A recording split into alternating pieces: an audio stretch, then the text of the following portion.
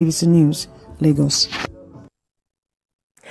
Now let's turn our attention to Borno State, where the state government says it is targeting about 447,126 girls for vaccination against the Human Papillomavirus.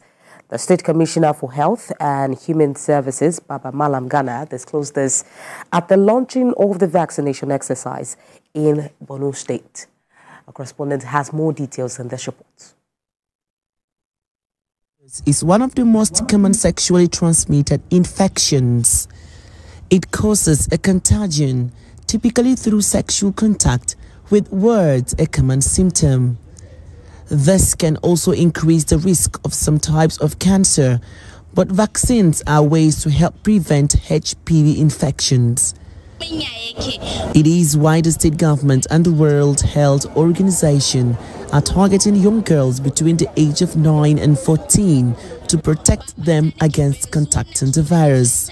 The flag of exercise is here at the Shehu schools. This collaboration between the state government and W.H.O is expected to enhance the fight against such infectious diseases. It is really important that we have had this day to vaccinate and make sure that this vaccine will be integrated into routine immunization.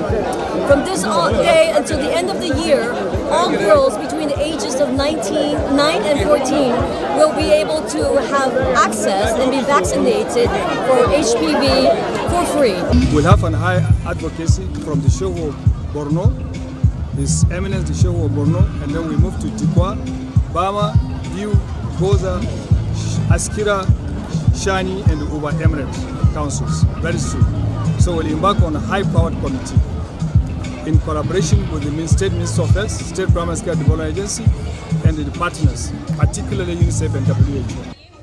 Stakeholders from the health sector believe that adequate sensitization on dangers of such virus will go a long way in availing more children to get vaccinated. Residents of the state are optimistic that this move will ensure a healthy future for girls in the state. Jesse Tafida, TVC News, Maiduguri.